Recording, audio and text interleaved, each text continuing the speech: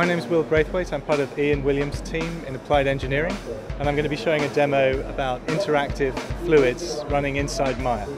Alright, so we have a classic Maya scene here with emitters, and we have a surface that's relatively interesting with some perturbation in it, and we have some force fields, and I can emit particles directly into this, and in real time I can interact with it. This is considerably faster than how Maya works with its classic particles.